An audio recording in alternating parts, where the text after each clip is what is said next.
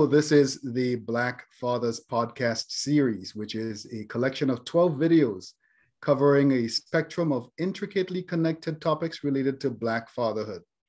I am Dr. Alvin Thomas, Assistant Professor in the School of Human Ecology at the University of Wisconsin-Madison. Our identity is an interaction of the various experiences, values, contexts, and roles that make up our individual existence. It defines our personalities and our limits.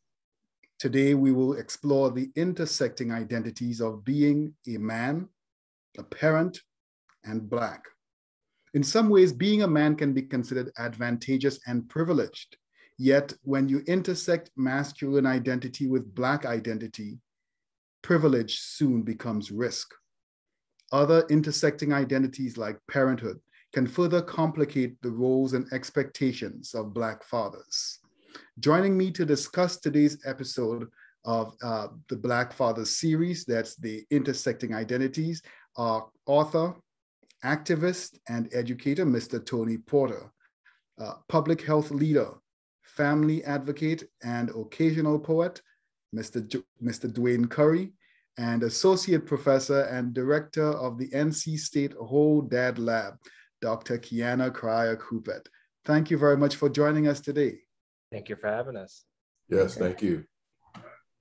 So let's start. I'd like each of you to take a moment to just say a little bit more about the work that you do, specifically its relevance to Black fathers.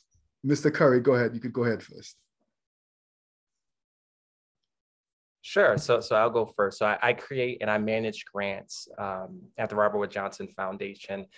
The grants that aim to support families raising thriving children beginning at the earliest ages.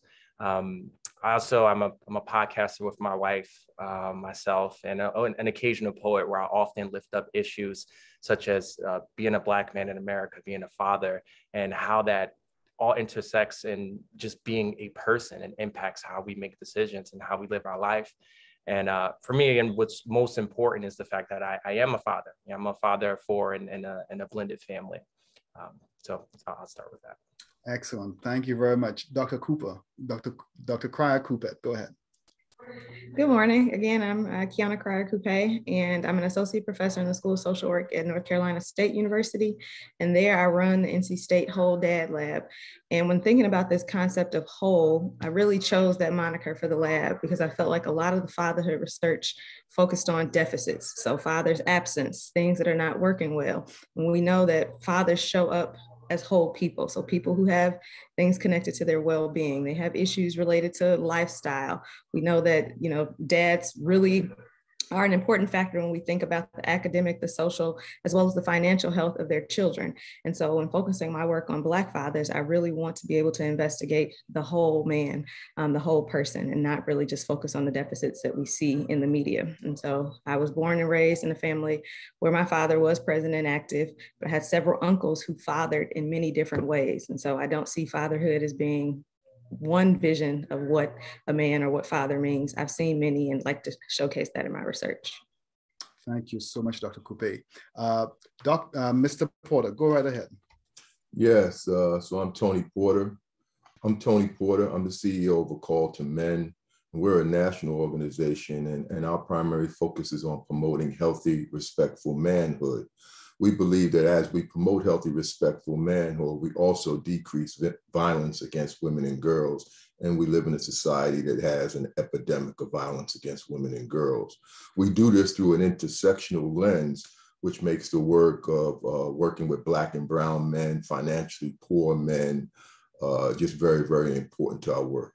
I'm also a father of 6. I have 3 boys and 3 girls. Thank you very much, Mr. Porter. Looking forward to this really awesome discussion. So to get us started, I'd like to direct this first question to Mr. Porter and Mr. Curry. What is a man? What are the qualities of manliness, and is it different from what we generally consider to be masculinity? Mr. Curry, would you like to go first? Sure. I'll jump in first. So, I think what society deems as masculine and manliness is not an accurate depiction of what it is. Yeah, I think when you think of social media, society presents this macho, I'm in control, I don't need to express my feelings type of person as what a man is. And that's something that most can't escape. It's on TV, it's on the radio, it's on movies, it's what we see in every day. And social media is flooded with many of those people trying to portray that type of person, when often it leaves people unhappy, and it's an authentic representation of what a man is. And for me, so what I see as a man is someone who's true to his word, and what he says, what he does, and who he is all the same. So I think of integrity when I think of what a man is and what manlyhood is. So I so appreciate so much of what Brother Curry shared. Society teaches us this, what we call a collective socialization of manhood, that men are supposed to be tough, strong, athletic, aggressive, dominating, always in control, don't be vulnerable, don't ask for help, offer help, accept help, be a protector. You got to always be strong, show no fear, show no weakness. And specifically to define what it means to be a man by distancing ourselves from the experience of women and girls. That's what society teaches, and it's tripping us up as men. We're having a lot of problem trying to hold on to these rigid notions of manhood. So like Brother Curry, I believe that to be a man is really simply to be a person, to be your authentic self, to be loving, to be kind, to be gentle, to be nurturing, to be vulnerable, to ask for help, to offer help, to accept help, to share a full range of feelings and emotions, not just anger, as this collective socialization teaches us. Thank you. Thank you so much. Just a lot to ponder on. And I think it sets the foundation for some of the other things that are going to probably hopefully come up in this discussion. Dr. Cryer-Coupet, I know, I can imagine, just kind of thinking of the work and knowing some of the work that comes out of your lab, I could imagine that this question of what is a man and what is manliness, and does it jive with what we think of as masculinity, that's a question that comes up quite a bit in your research. If you could talk about it a little bit. Yeah, so I think that we've seen in the fatherhood research landscape that the definition has shifted over time in terms of how we think about masculinity. And so similar to what Mr. Porter said, and also highlighting what Mr. Curry had to say, really kind of thinking about this rigid or hegemonic masculinity, we know that has been at the forefront. And I would say within the last 10 to 15 years, we're starting to see scholars really hone in on different types of masculinities. And so not just focusing on the masculinity, so this is not a monolith. There are very many ways of knowing and many different ways of being. And so that has come out, and it's been interesting. In my work, a lot of times we are doing qualitative interviews with fathers, specifically non-resident fathers, and to hear men to talk about the different portions or facets of their life that contribute to how they see themselves as masculine or how they see themselves as a man. It's been refreshing for me to hear many different versions. And so this idea of vulnerability is one that has come out a lot recently in my work in terms of thinking of men who are help seeking. So dads who, need support and want support. And that's coming from many different facets. So be that some type of peer support group or an online kind of social media support group. I think that there are many ways of knowing, many ways of being. And I think the literature is finally starting to catch up with the experience of men across the board. Thank you so much. So do you see any difference in what that looks like, what those definitions look like for, I think you mentioned non-resident fathers, that's fathers who don't live in the home with their children. Mm-hmm. Do you see any difference for those fathers compared to fathers who live in the home with their children? Yeah, I talked to my husband about this a lot, actually. I think this idea of what it means to be a father shifts based on those two different dynamics. And so when you see a dad out in the street with his small children, men are often applauded, like, oh, you're doing it, it's going very well. when for many, that really is your everyday experience. Like you wake up in the morning, you're bathing the kids, you're feeding the kids, you're doing homework, you're doing those things. And I think the stigma related to that might be more piercing for non-resident fathers, because there's always already the expectation that you don't do these things as a dad, that these are the mom's jobs or the mom's roles. Now you don't live in the household. So when someone does see you do it, it's like, when in many cases, Professor Waldo Johnson at the University of Chicago talks about this a lot, that when we think about Black families, we know that for a long time, we've had families that don't live in the same household, but dads do show up in ways that those who live in the household might. So, say a mom is living at home with her mother, like the dad can come over for dinner time, we're having dinner, you're participating in child rearing activities, even though it's not necessarily in that same household. So I do think, to answer your question, that the stigmas are different in terms of what the roles of fathers are based on residential status. And then it also differs, again, as we think about what the responsibilities look like. And I feel like non-resident fathers sometimes get the short end of that stick. So thank you very much for kind of helping clear some of that up for us. I'm going to poke a little bit into your business, Dwayne, Mr. Curry. You mentioned at the beginning being part of a blended family. And so now I'm thinking, okay, so Dr. Cryer-Coupet just helped us understand what that looks like for non-resident versus resident fathers. How, maybe in your own experiences, how has it looked with regard to blended families? Yeah, so everything she said is completely in line with what I've seen personally and with others, with colleagues, with friends. And for me, so I have a blended family where, my stepson is 7 years old. I have a stepdaughter who's 9 years old. I have a son who's 8, and my wife and I have a son together that's 2. So, we're, modern day Brady Bunch, if you'll say.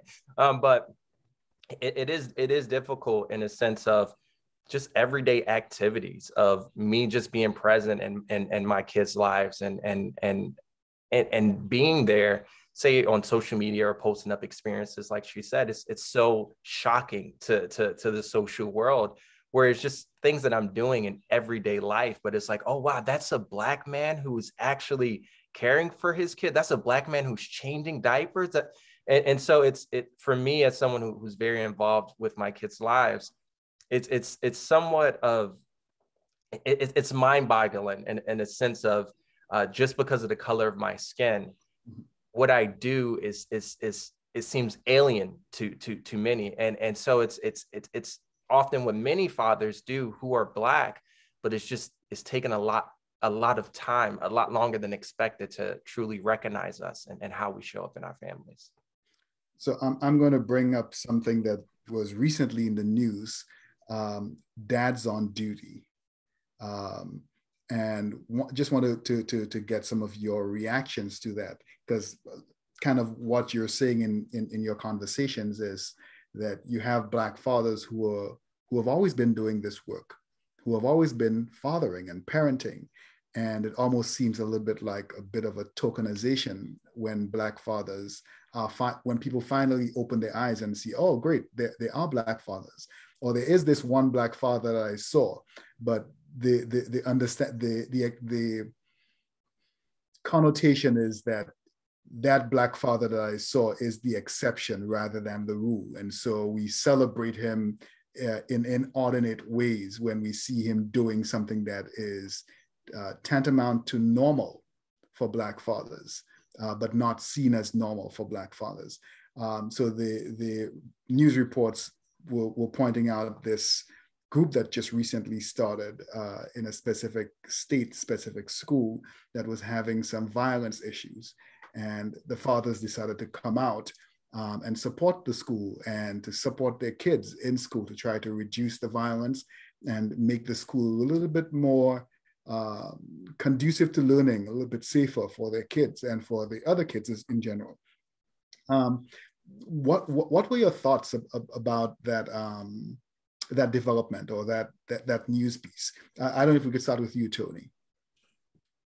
Well, what you make me think of, Doc, is we live in a society that's a race construct. I mean, for us, that's a given. For some other folks, they're still struggling with that notion. Within this race construct, you know, we can include in that white supremacy culture that's a part of this race contract. And what people though tend to try to at least neglect is the role that anti-Blackness plays in all of that. And, you know, and anti-Blackness contributes to all of the negative stereotypes that we witness as it relates to Black people, brown people too, but specifically to Black people. You know, there's a unique relationship with Black people and this notion of anti-Blackness. And so, like yourself, on one hand, I'm happy to see the images of the fathers in the school, fighting, and them being there really kind of fights back against these notions and these stereotypes of who we are in our family and communities. And then at the same time, though, the media will promote it like it's unique, and we know it's not unique. So on one hand, I'm happy because it, you know, tends to push back against the stereotypes. But then again, it is tokenism, and it's portrayed as if we're doing something special and unique. And this is the way we operate in general. Thank you very much, Tony, for that. Yeah, and I completely agree. If I can jump in very quickly, I was glad to see that, to see fathers being elevated in that way, and them binding together, create that community to change their surroundings and to have an impact. But then to what Mr. Porter just said, it's you're thinking about one individual situation where that's great, but what we need the elevation of multiple situations to then change the narrative, to then change the mindsets. So like I see it as more of a domino effect, where that story was amazing. It moved me, and I saw it tons of times, and I'm like, this is great. Hopefully this is something that we can see more in the media of elevating these types of stories, as opposed to here's just one story and then that's it. Yeah, thanks. And I would say I was particularly struck by the story because when you think about the timeline, when they kind of highlighted the events that were occurring in the school, and then they made it seem like it was just magic. This group of dads showed up overnight. We know that in the community, these assets already existed.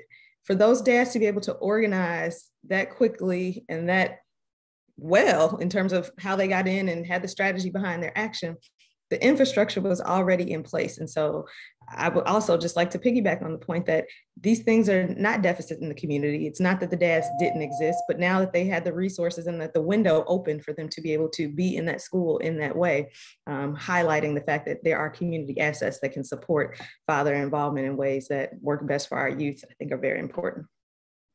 Thank you so much for that, all of you. I think the underlying message from that conversation is that Black dads have always been on duty. We appreciate this momentary highlighting, but we need the limelight to be shone on the work that Black dads have always been doing and will continue to do even beyond this. So we understand that, so I'm going to refocus over to you, Tony. So there's been decades of work that has focused on eliminating violence against women. And I know you mentioned it a little bit in the beginning as you talked about your work. Still, though, this issue of violence against women remains a major issue. Tony, is this one of the areas that I know this is one of the areas that you specifically focus on in educating men, but how do we center and celebrate the basic humanity of men? And how do we do this without falling into unhealthy masculinity, that tension between those two pieces? You know, celebrating the humanity of men, that's an interesting question, because for me, celebrating the humanity of men is really celebrating the humanity of people. I have a tendency to believe that with all the oppression that women experience in our society, they're a better or closer, or trying to be conscious of how I say this, they represent humanity in a way that we as men continue to struggle with. And in defining what it means to be a man, in doing such, this collective socialization of manhood, we distance ourselves from the experience of women and girls to define what it means to be a man. And so in essence, we distance ourselves from our own humanity in many respects. These rigid notions of manhood, put us in this space, we call it the man box at A Call to Men, where we're much more of a role self than a whole self. And by distancing ourselves from the experience of women and girls to define what it means to be a man, it does two things. It creates this, it supports this epidemic of violence against women and girls, because to distance yourself, you have to develop a lack of interest. Now, it doesn't mean that we don't care about women in our circle and our families, et cetera. Of course we do. But to distance yourself effectively, you cannot have interest in the experience of women and girls. The doctor can tell us that an average women's studies course in a college, you would rarely have more than 10% of the students be male identified, right? Because we have a limited interest in the experience of women and girls, and far too often for our boys, that's outside of sexual conquest, right? And so we're distancing ourselves from our own humanity, is developing this limited interest in the experience of women and girls, which contributes to why so many of us remain silent when violence is being perpetrated against women and girls. We don't perpetrate the violence. That's a minority of men, but we're silent to the violence. And then on the other side of it, by distancing ourselves, it makes it very difficult for men to embrace their true authentic selves, right? Authenticity is difficult for us as men, and humanity is very difficult to embrace if you're not embracing authenticity. And so for me, as men, we can learn many lessons from women in all the struggles they have in our society. They are just much more authentic, whether it's sharing their experiences, their feelings, their emotions, their level of emotional intellect, all of these, the way they gather around each other, the way they gather around our community. I don't want to shortchange us as men. I know we're out there holding it down as well, but there's so much more for us if we can stop defining what it means to be a man, stop teaching boys that what it means to be a man is to distance yourself from the experience of women and girls. I like what you said about the role self versus the whole self. Excuse me. I don't know if you could say a little bit more about that. Well, the role self is this, as we've all shared earlier, we call it the man box. Be tough, be strong, be athletic, be courageous. You got to hold it down, handle your business. Don't share feelings with the exception of emotion. Don't share emotions with the exception of anger. Show no fear. You can't talk about pain. You can't talk about hurt feelings. You can see it in our boys. You go to the average 16-year-old boy who's looking a little twisted up, something's wrong, not feeling well, and you say, John, what's wrong? Or how you doing? His most immediate response is, I'm good. Right? Our boys are taught that they have to handle their business on their own. And this extends, and I'm not just talking about Black boys, but there's a unique experience with our boys in how we define masculinity and how they're supposed to show up, and the whole notion of being a grown man, right? You hear that in our communities, I'm a grown man. Well, a grown man is a lone man, right? Because all you're really doing is isolating yourself. Yeah. And we teach it to our sons very early on. So that's the difference for us in being, when you're a role self, you're kind of just on remote control, doing tradition. Your whole self is you're embracing all the complexities, and you're not running away from our own humanity and we do that when we run away from the experience of women and girls. You just give us a lot to chew on. I don't know if Mr. Curry or Dr. Coupet wants to jump in on that. Yeah, I just wanted to highlight that I think it starts very early. So your points about, being a grown man, we know that in our community, it starts early with even monikers like little man, like calling young boys little man. So the socialization or the indoctrination of those roles starts very early. And I think we can see it. I, for disclosure, have 3 kids, 2 sons and a daughter. And my 5-year-old son likes to play with dolls. And that bothers people in our family. And they would say like, oh, get him some action figures. And I said, well, no, he wants to, pet his little doll and put it to sleep. These are things, if he decides to father later on in his life, he needs to know how to do. And so starting to practice those nurturing skills early on, don't stifle those things. And so I think that if we get to a point as a community where we can be comfortable having those conversations and comfortable allowing people to be themselves across a variety of domains, we'll find ourselves in a better space. Mr. Curry, I see you were chomping at the bit for that one. Yeah. What you both said resonates with me so much. And what you said earlier, which serves as a key component, in my opinion, for this is vulnerability and how that there's so much strength in being able to express and handle our emotions and our feelings. And how when you do that, especially amongst men, amongst fathers, that creates community. And sometimes what gets us through the day is just understanding and knowing that there are other people that may have experienced what we're experiencing, or they're going through it themselves. And so, I think of a conversation that I had with my brother-in-law not that long ago when we were talking about vulnerability and masculinity.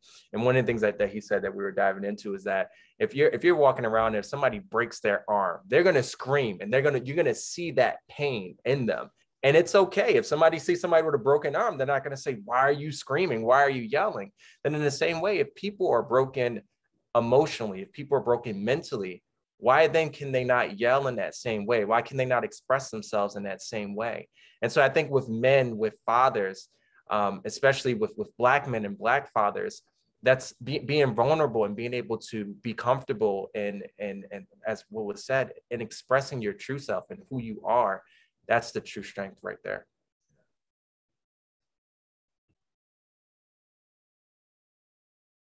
Oh, you're muted. You're muted. Thank you all of you for that. I thought I have an external mic here, and I was wondering whether that was still working. It may not be working, so we'll see what happens. I might need to adjust my camera as well. I see some rays of sunshine kind of going crazy over here. So as I was listening to Brother Curry, it brought me back to a story. My 2 youngest, Kendall and Jade, they're about a year and a half apart. And there was some concern about possibility of someone stalking children in the community I lived in at the time. And so I pulled them both to the side and I have a conversation with them around, people pulling up in cars, what to do, what not to do. And in that conversation, and they're like 5 and 6 and 7 or so at the time. And I say to them, I said, if someone pulls up, you don't know them, they try to get you to come in their car or whatever, I want you to start screaming and running. This is a stranger, I don't know him. Jade immediately just said, okay, Dad. And Kendall had a smirk on his face. And I'm asking him, what are you smirking about? And his response to me was, boys don't scream, only girls scream. And I'm like, Lord, and I'm a man who is very, very sensitive to these issues. And so I'm, what it reminds me of is, even as a dad, when you're very sensitive to these issues, it's like a continual process. You send your children out to school and to community. When they come back home, you got to tune them up again. It's over. Because I know I didn't teach them that, but it's over and over again. Like even now, my sons are all men. But even now, it's a continual process because of what we're up against. Yeah. Thanks very much. I think that story of your son, I agree. It does remind us that this is not a one-off process, that this is continual, that parenting is not a one-off process. We're making decisions every day. And as we think about manhood and parenthood. How is that, no pun intended, how is that colored by, how are those experiences of manhood and masculinity colored by an individual's race or ethnicity?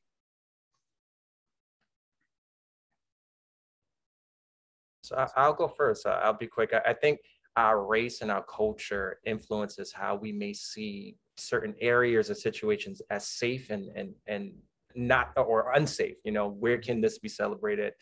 Where can our manhood not be celebrated? And I say that, for example, being a Black man, a barbershop can often be a safe haven for many folks, where I think of my barber and other barbers where that may be the only person that some folks may be able to express their true selves. Or I see people in barbershops just hanging around, probably got their hair cut early in the morning and there to the afternoon because they feel comfort there. And that's just something that I've seen mostly in the Black community. So I think based on our race and our culture, it may influence how we may or may not feel comfortable expressing and celebrating our manhood.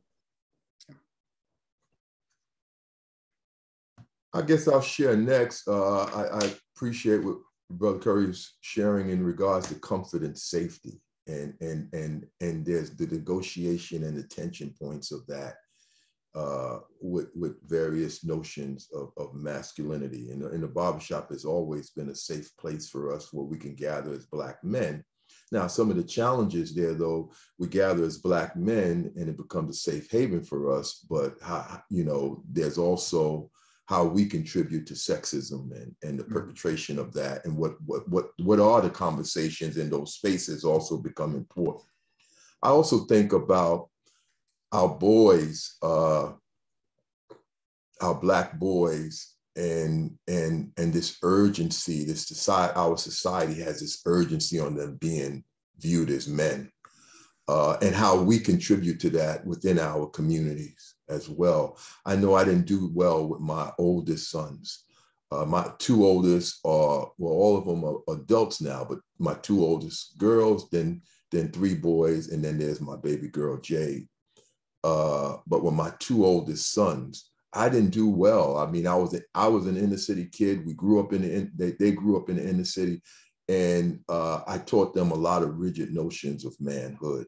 And I didn't allow them to be boys. They had to be men quickly. And with my younger son, Kendall, I had the opportunity to pour into him differently, to let him be a big old goofy boy as long as he wanted to be, not to impose these notions of man, and that he can ask me for help, that he can always come to me, and he does, believe me, he does. And even there's sometimes friction between myself and his mother, because she gets a little concerned about the things he comes to me for instead of coming to her. And he has his mixed bag of who he goes to for what. Right. But the fact that he is wide open to coming to me anytime he needs help, I am okay with that. And I'm not in a rush for that to change. So that's another thing that resonates for me. And then the last thing is the trauma that Black men experience, the notion that hurt people, mm-hmm. Experiencing the trauma, the mental health challenges that also couple that, and the teaching of not asking for help, and the impact not only that's having on Black men, but the impact it's having on our communities. All men experience this, but when you couple it with a race construct, you can just see how it deepens in our experience as Black men. Thank you very much for that. Dr. Cryer-Coupet, I think you want to say something. Yeah, and I was just going to say that question really makes me think about when we think of social services or even social work training or intervention services, it's often void of conversations around history and really thinking about, as Mr. Porter just said, like that historical trauma or the impacts of intergenerational trauma. A lot of the, in my opinion, strict roles or gender norms that we see within our community came out of protective mechanisms or developed as a form of a protective mechanism. So Black men have had to become men earlier in life in many instances because of the things that were happening in our community in terms of kind of thinking about systemic policies that have negatively impacted our families. One thing that often comes to mind is when we think about families who were receiving welfare and housing support in the 1960s, thinking about the midnight raids that would occur. So child welfare workers or human services workers come into the house unannounced at any time. And if they saw remnants of a man in a woman's home, like her benefits could be taken away. And so in many instances, having families who were together and for whatever reason didn't necessarily have the ability to fully support that family financially, if you needed that resource, like imagine what it felt like to be a father or a partner in that situation, having to fully remove yourself or your likeness from that household in order to make sure that your family ate or that your family was housed, that your family was taken care of. And so when we think about how some of these roles play out, we should not forget the history that has led us to this place in those conversations. Yeah. I'm really glad that you brought up the history as well, Dr. Cryer-Coupet. And I think just the direction that the conversation is taking kind of forces us to remember how difficult, how challenging it could be to try to tease apart these intersecting identities of Black, male, and fatherhood. But I want us to kind of think a little bit I think we spend a lot of time talking about that male or that masculine, male, and Black part. When you start to overlay that now with another veneer of parenthood, that's an additional layer of stress, additional layer of meaning, identity, and all of that kind of comes in together. If you could talk about that for a couple of minutes. Maybe we could start with you, Tony. Well, what I would like to do is just piggyback off of what the doc was just speaking about, and it'll tie into that in some respect. Because what she made me think about was concentrated poverty, not just poverty, but concentrated poverty. That's an experience that's unique to Black and brown people in this society, concentrated poverty. We have more poor white people than any other group for the obvious reasons. There's more white people, and we live in a capitalist society, but they don't experience concentrated poverty in the way we do. I grew up in the Bronx, right around the corner from the tenement building that I lived in is Claremont Housing Projects. Each building has about 1,000 people. You could put about, in this particular housing project, there's about, because it's 21 stories high, 10 apartments on the floor, 210 apartments. It's about 1,000 people in a building. And here is about 12 buildings in an 8 square block radius. That's 12,000 people. 12,000 people living in the 8 square block radius. And the common denominator amongst them all is that they're financially poor. That experience of concentrated poverty is a Black and brown experience in the United States of America. And so I think about, as the doc was talking about housing and et cetera, and that's where policing looks completely different than protecting and serving. You concentrate poverty and then the experience, and then the common denominator is everyone is financially poor. And then what does parenting look like in those communities for us? You're talking about a community riddled with trauma, right? And the stresses that come with that. And then for many of us, it's about getting out, right? Because it becomes a place that we view as being infested. So it's about getting out, not so much how do we work together within these communities. The goal many times is getting out. And the human service arena festers on that community. The average family in that community can have 6, 7 case managers in their lives at one time. And so what is parenting like? When you mention Doc, the stress, of parenting as a Black and brown parent, I think about that community specifically because it's a unique experience for Black and brown people that white folks don't experience. Even Native folks with the reservation and that experience, they're not concentrated, right? And that's the piece that resonates for me. And it was part of my experience growing up as a boy. Thank you so much for sharing that, Tony.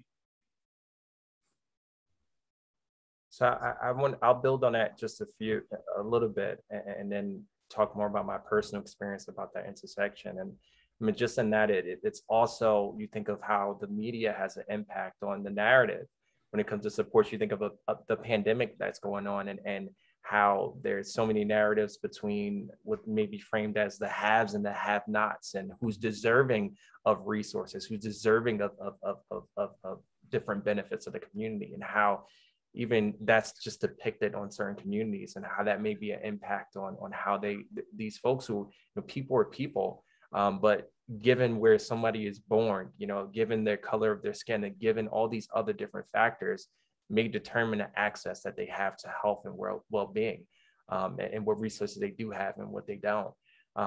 For me, when I'm thinking about me as an individual and how that intersects with me, I think of personally at me. So with my oldest son, who's 8 years old, I have 50% custody of him, where I'm his dad 100% of the time, but I only see him 50% of his time. Right. So then you think about all these different roles and identities that come into play, and me just wanting to be a great father, me thinking about, one thing that actually Ms. Porter said earlier was about how, and I'm paraphrasing, but adding on my own words too, where typically every day, millions of people release their kids to go to school, to go to play, or just to go outside and have fun. But there's often this unspoken feeling, or it may even be a deep anxiety that, for people of color, for many Black folks, they may send their child to school or outside and worry if their child is actually going to come back home. And they have to have certain conversations, like Mr. Porter said, in order to reinsure that their children are educated, and that they know what the reality is for them just because of the color of their skin. And I wrote a piece a while ago called Until When, that focused on, it's a spoken word poem that emphasized, it highlighted the lives of Emmett Till, Trayvon Martin, and Tamir Rice. And what it did was, I reflected on my son and my life, and realized, will my son be the next news story? It wasn't until those parents, they were 17, 14, 12, around those ages, where they may not have thought until then that their child would be the next news story. I wonder if mine will be next. So it's it's those specific types of conversations, those thoughts, those feelings that impacts who you are and how you identify as being Black, as being a man, as being a father. So it all comes into play of how we navigate and how we just view everyday life. And in many cases, it's often a weight that we carry. The last thing I'll say is that it's not like this can be turned off. I've spoken to many folks when they're just like this at the height of the racial uprising.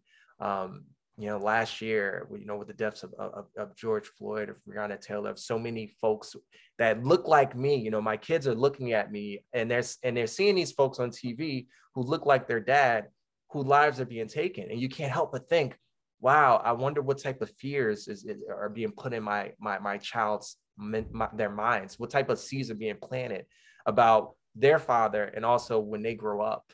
And it's not as simple as I've heard people, if it gets too stressful for you, turn off the news, just watch. And I'm like, what? If I turn off the news, it doesn't stop the feeling that my people are being killed every single day. So, I just wanted to share that, because that's just something I feel really strongly about when it comes to those intersecting identities. Yeah. So I know that you're about to comment on that. I want to overlay an additional layer of complexity to your answer, Dr. Cryer-Coupet. So again, thinking of that intersection of Black, male, and parent, thinking also of that socio-political system that's stacked against Black men that both Mr. Curry and Mr. Porter were talking about, thinking also of that social system that sometimes encourages and rewards toxic or unhealthy masculinity, and an economic system that's kind of inimical to families. How do Black fathers effectively negotiate these intersections of their identities and what happens when they cannot. Yeah. So it kind of fills into that same conversation. That is a lot, but it reminds me of an interview. Our lab published a paper last year, and we titled it based on a quote that a dad said to us. And he essentially said, you receive more training to drive a car than you do to parent. So when you think about the role of father, if we start with that identity in society, a lot of dads that we've talked to in our work said that they didn't feel prepared stepping into the role. And so I like that Mr. Porter talked about how he was a different dad for the children he had earlier in life, or, their older children, than he was for, the Kendall and Jade later on. And so I think that in terms of being able to effectively navigate some of these systems, barriers, relationships, things of that nature, like understanding that parenting roles evolve. So dads may not always feel efficacious early on, or there may be times when you are feeling like, I've got this, and then something happens and kind of knocks you off your block in terms of whether or not you're making the right decision. Any parent can tell you wake up every day, and some days it's going well, some days it's not. My dad often likes to say, every day is not easy in terms of thinking about that.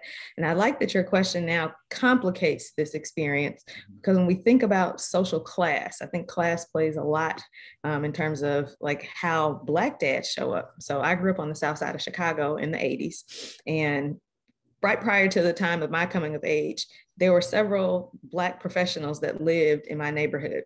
But as we transitioned as a society, and folks in the community became more upwardly mobile, and the suburbs opened up as an actual option for families to move to, we started to see public service workers moving out of the community. So whereas when my mom grew up in that very same building, there were doctors, there were dentists, there was a postal worker on the block. By the time I came to age, that was not the case. And so in my own personal experience, I began to see a divide in terms of like what parenting looked like and what certain segments of the population were preparing their children for versus what other segments of the population were preparing their children for. So as I think about the experiences of Black dads, I think we need to even in the research community, begin to intersect or interject more of a class analysis in our discussions of what Black fatherhood looks like. And so one of the questions we often ask at the beginning of our qualitative interviews is for dads to say, well, what does it mean to be a father? How do you define that? And so oftentimes we will hear a provider, a disciplinarian. Now more so we're beginning to hear, the words like a nurturer, someone to have fun with, and things of that nature. And I like that we're now beginning to have more of those conversations so that we see these roles in totality, but that we're also able to segment different parts of the experience to be able to best support healthy and whole families as much as possible. I'll leave it open to both you, Mr. Curry and Mr. Porter, if you want to add anything to that. The thing that was resonating or in my soul was, in quest to teach our Black boys to be their authentic selves, to enjoy their life, we do that at bumping up against the tension points of survival. Mm-hmm.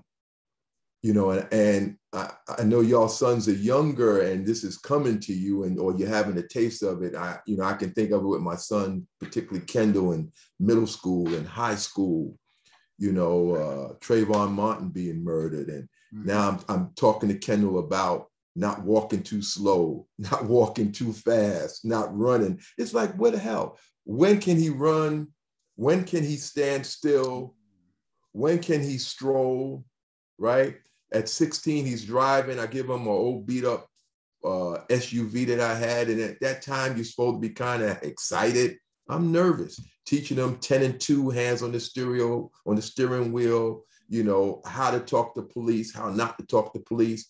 He has friends that are white, that are Latin, that are, Asian, his whole crew is like the United Nations, but happened to teach him that he can't say what other boys say. If you're in a counter with police and you're sitting and one of your white buddies is there with you, they may be running off the mouth. You can't do that. You are yes, sir, no, sir.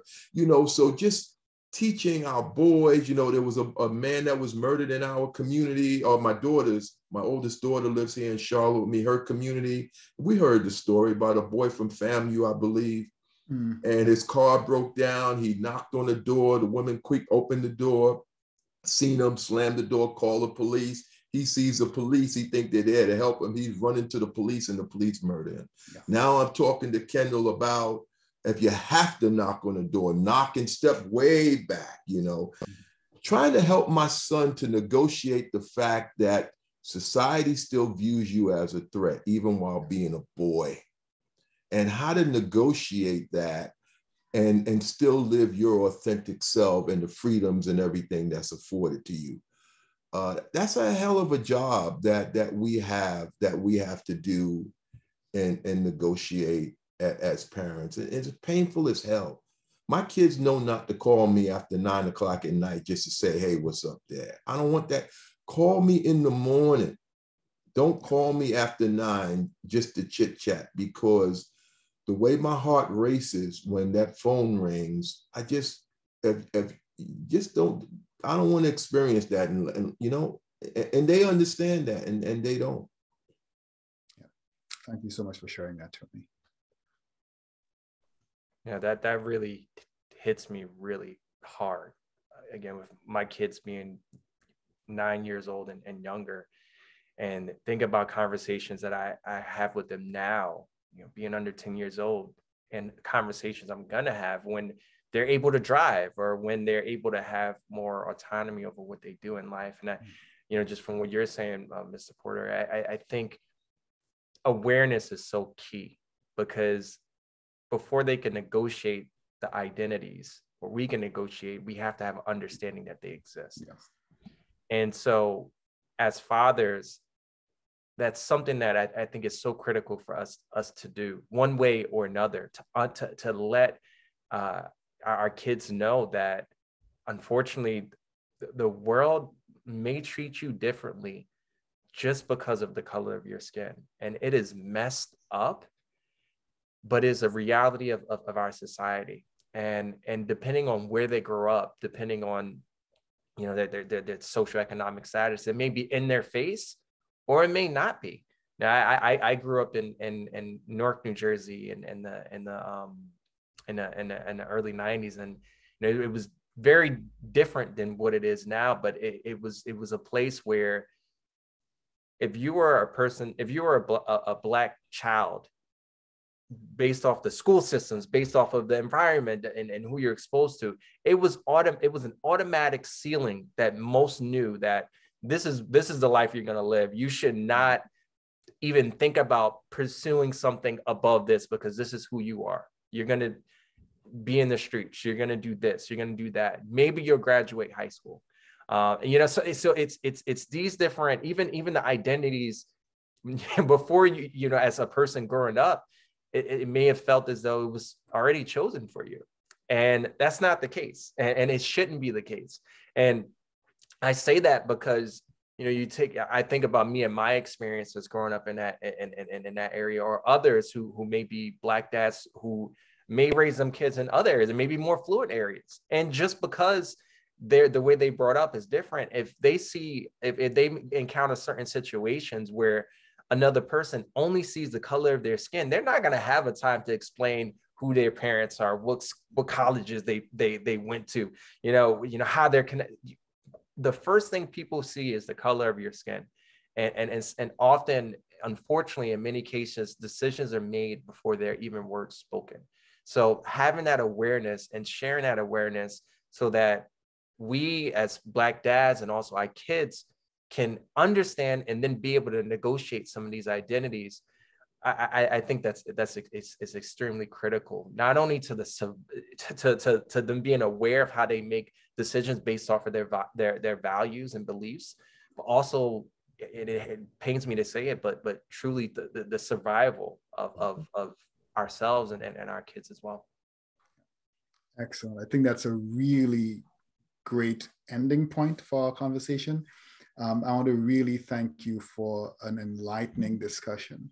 And as we close, I want each of you to spend about a minute or two just giving a word or some kind of takeaway message or practical advice, especially for Black fathers. What kind of practical advice or takeaway would you offer to Black fathers who are listening to this podcast? We'll start with Dr. Cryer-Coupet, go around to Tony, and come down to Dwayne Curry. Okay, so I'll end by just speaking as a Black daughter. One thing that I've appreciated the most about my relationship with my dad as I've aged is the ability to sit and ask questions and have discussions similar to what we've had here today. And I like that he has been open enough to show up as his whole self, and that has influenced the work that I'm doing in terms of thinking about, my dad as a provider, my dad as a nurturer, my dad as a partner, my dad as a brother, as a cousin, an uncle. There are many hats that you wear in your role as a Black father, and your child sees many of them. And so just be open, and don't forget joy, don't forget healing. Like, we do live in a space of trauma, and we know historically Black fathers have been demonized and traumatized, but you survived. You're here today, and there's opportunity each day to continue to live in a space of joy. Thank you very much. Growing up as a boy, my father was very, very present in my life, but he focused primarily on being a provider. I know he cared about me. I know he loved me, but he didn't, those are things he did not say. My father, I don't recall ever telling me that he loved me, even though I know he cared about me greatly. I know he loved me. He demonstrated it, but it was not something that he would share. So I think it's very, very, and that comes back to his relationship with rigid notions of manhood. Mm-hmm. I believe it's very important for us as fathers, as Black men, to really talk about love, not only with our girls, but with our boys, to tell our sons we love them, to talk with them from an emotional place, to talk about feelings, to talk about sadness, to talk about fear, to talk about joy, and to make the word love a common word amongst us that we share, to hug your sons, and not just the dap up kind of hug that we do as Black men, but a real, real hug, to hold him, tell him in his ear while you're holding him how much you love him, how proud you are of him, how important he is to your life. I think these are experiences that will serve our Black boys as they negotiate these norms that society have out there that are not necessarily in our favor. Thank you very much, Mr. Porter and Mr. Curry. Yeah, well, what I'd say is to be present, and whatever that means for you. You may have your child 100% of the time, maybe 50% of the time, maybe every other weekend, but be present and let your child know that you're there.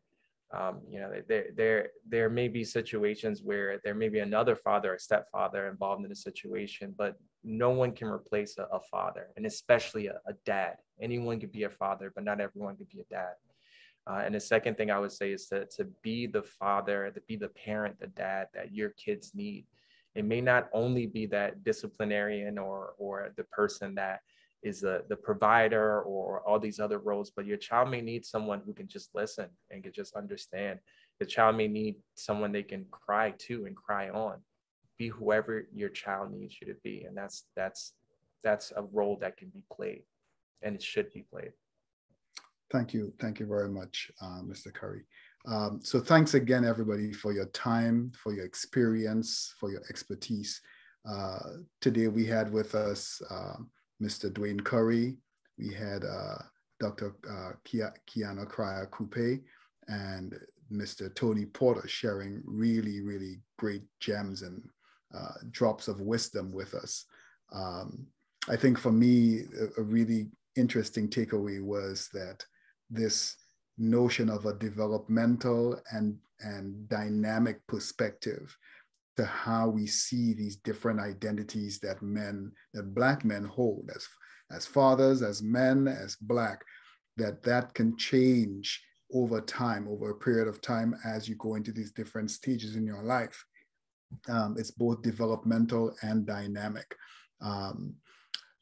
We don't see we don't see or hear a lot about Black fathers in the literature, but that's emerging, as Dr. Cryer-Coupet mentioned to us, that's changing, and we want to continue to have these conversations around what it means for men to be Black fathers, validating them, elevating them, educating them and allowing them to take the spaces, to visibly live in those spaces that often our society seems to be blinded to.